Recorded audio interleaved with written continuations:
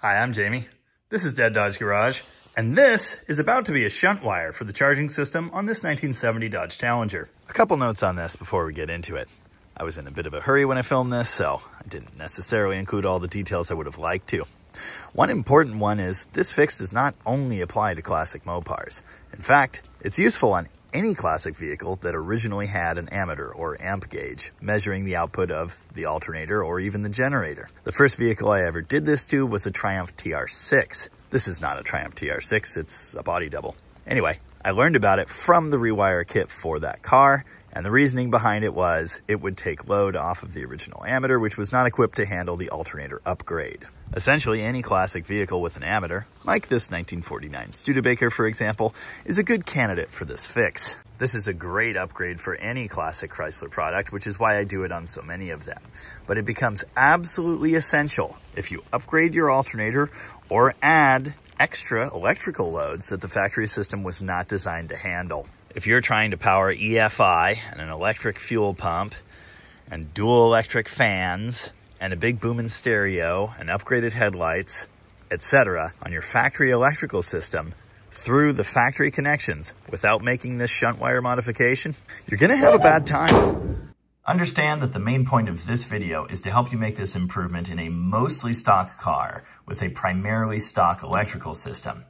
If you're building some crazy resto mod and your engine compartment looks like this, well, you're rewiring this car completely anyway, and you're going to include an upgraded charge circuit in that.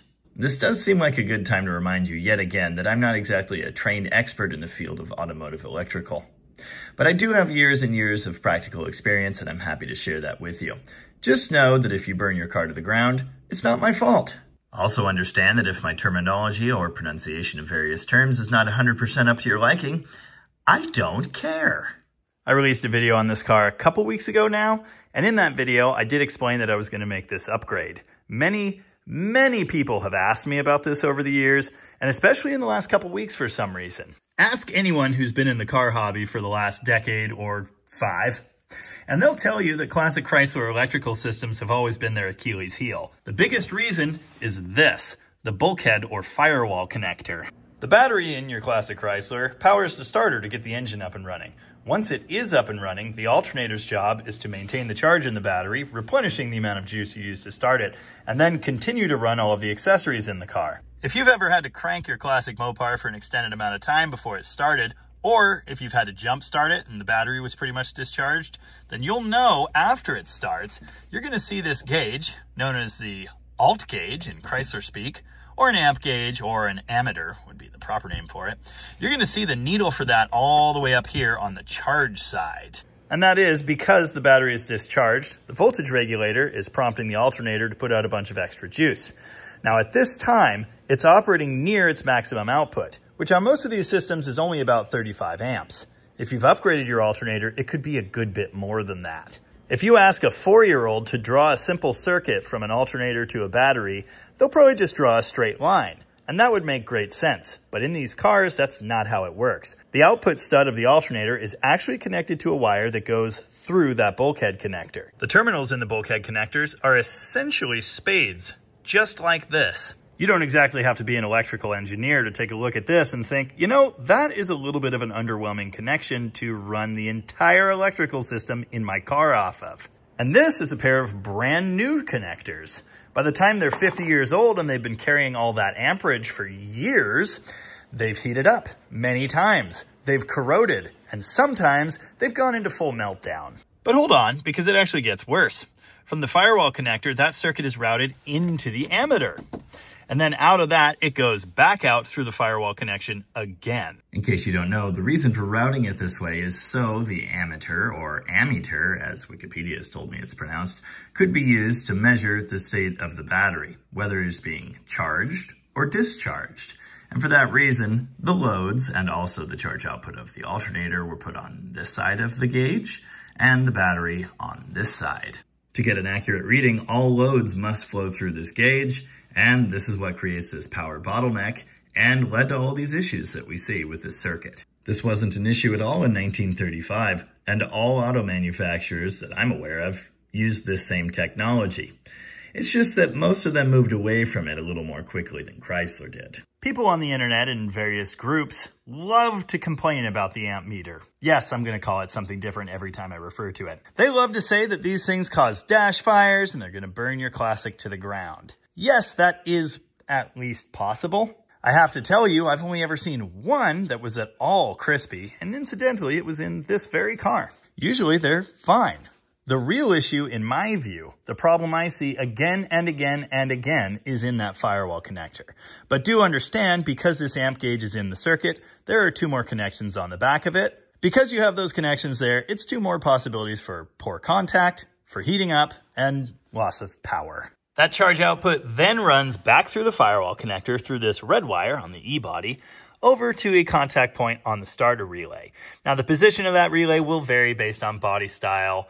On earlier B bodies and on A bodies, it's over here on the firewall. There are a lot of different positions it can end up in, but it's the same basic premise. This is used as a power point. It connects to battery positive through a small wire like this, or through a wire that comes up from the starter. Again, it really all depends. So again, just to visualize the issue here, charge from your alternator has to run through 1, 2, 3, 4, 5, maybe 6 connection points to reach the battery. And every one of those connection points is an opportunity for circuit degradation, for increased resistance, for the generation of heat, and for a loss of charge coming from the alternator to the battery. When it was engineered, that firewall connection was just barely adequate to handle any load coming out of, say, a 35 amp alternator. And of course, as the components age, their ability to carry that power is further reduced. So you end up with situations like we saw in this car, where everything is melted and horrible here, and you end up replacing all of the wiring. Now that those connections are shiny and new,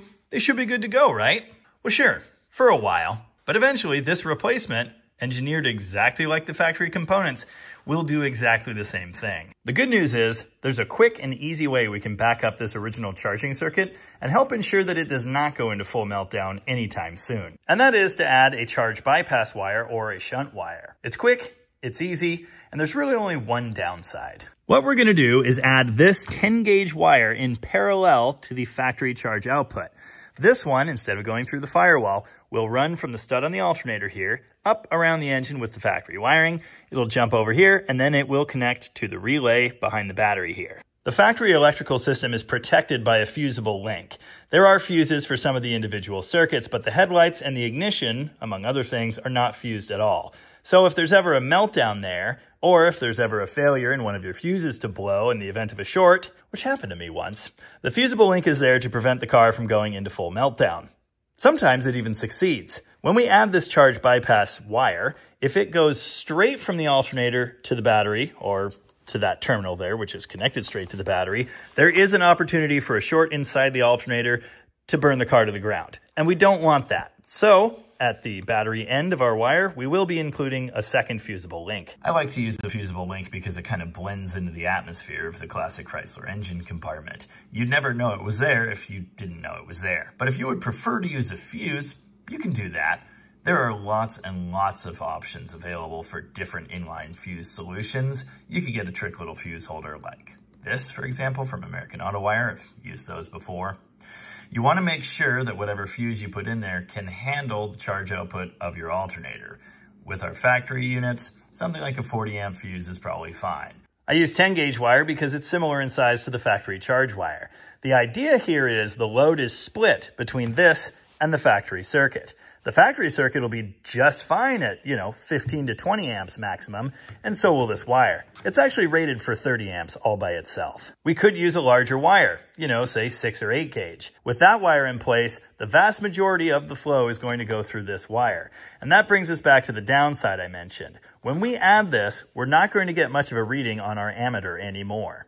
It may show some movement, but in general, we're not going to get as accurate of a read. And with a bigger wire here, that will definitely be exacerbated. In addition to the chunk of wire and the fusible link, we need just a couple other things. We need ring terminals for both ends of this, one for the alternator and one for the relay over there. These are actually crimp-style, plastic-coated ring connectors, which I've removed the plastic from. I'll be using heat shrink on those instead. I like that a whole lot more. I'm going to use this butt splice, which has heat shrink attached to it already, to connect the wire to the fusible link. I could add a disconnect to it, but I don't really like that. If the fusible link ever melts down, we'll just splice in a new one. And of course, we need some heat to shrink our heat shrink. Now you'll notice these are not exactly ring connectors anymore. I've snipped them and opened them up with a pair of pliers. That's because I'm currently lacking the bigger sizes to go onto these larger studs. I do like this solution instead of a slip-in connector, you know, the open-ended ones, because even if the nuts securing these to the various components were to come loose, they can't just fall off. Oh yeah, try not to use a torch to do your heat shrink. Use like a heat gun, one of those teeny tiny torchy thingies. This is what I got though. How do you like my now smashed front-facing camera? Pretty cool, huh? I like to use black wire for this. The factory charge wire is also black, so it blends in really nicely. If you want to be fancy, you run this with the factory wiring and you tape it on there. I did crimp on my alternator side connection and I heat shrink that. This is not a crimping or heat shrinking guide. But in case you were curious, I just do this with the cheapest crimping pliers money can buy. I'm definitely going to have to add something to hold this to the harness because this particular engine does not have the factory wiring clips. Those would have been on the original stamped steel valve cover, and we don't have that. This is an 8-foot roll of wire that we bought. Seems to be just about right for this Challenger. Okay, all right, we're routing wire. Now this particular car actually has this big main breaker, and I could just put the charge wire on the same side as the feed wire to the car. In theory that would work, but I don't really like it, so I'm gonna stick with the fusible link option. I'm gonna get like a 6-inch long section of it, hook it to this stud, and then splice it onto the wire. The rule of thumb for a fusible link is that it should be 2 gauges smaller than the wire it's protecting. That's another reason for picking the 10-gauge wire. This 14-gauge fusible link is all you can buy in a parts store these days. And there it is in place. Notice I did cover that horrible yellow heat shrink in black tape because it looked terrible. Note that a factory fusible link would have a little tag on it that says fusible link. This does say fusible link in small writing. We could have used a factory type fusible link for this. Now this is not experience speaking, probably, but make sure you disconnected the battery for all of that. Anyway, let's reconnect it. Make sure this car does not immediately burn to the ground. That arc is the stereo, by the way. Generally, a car like this wouldn't have anything on battery power, but yeah, stereo memory. Note it only does it once, and then the capacitors are charged. I'm in the car now, and I want to check the ammeter action with that wire in place. First, with the headlights turned on, it does still show a discharge. The question is if it'll actually show a charge once it's running. Well, that was easy. Okay, and it's not indicating any charge at all. And what that tells me is all of the charge is going through our new circuit and not the factory one. Because we've now shoved the charge output off through that other wire, we're only seeing the loads.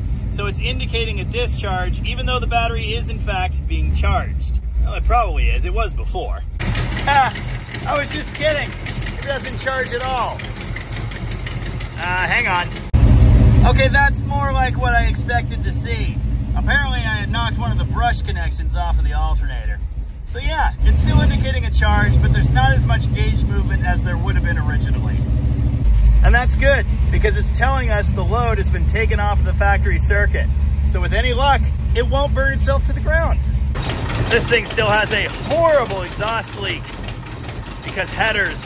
I installed a shunt wire in the same manner on my 1968 Charger a couple years ago. With one important exception, there's no fusible link over there, because I like to live dangerously, obviously. I've found the resulting reading on the alternator gauge in this car, another exciting name that'll annoy people on the internet, to have a little bit less action than the one in this Challenger.